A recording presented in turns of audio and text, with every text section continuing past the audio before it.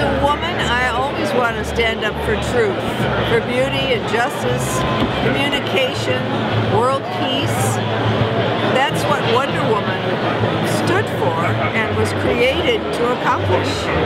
And I am thrilled to be the original voice of Wonder Woman. Just loved every second of it. I did the voice for 10 years, and I'm very proud to represent her.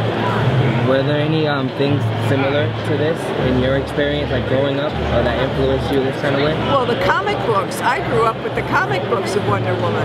This is Wonder Woman's 75th anniversary. And I can't tell you what a joy it is to be remembered by the youth of today for that very thing. Just that a woman was strong and feminine and stood for truth.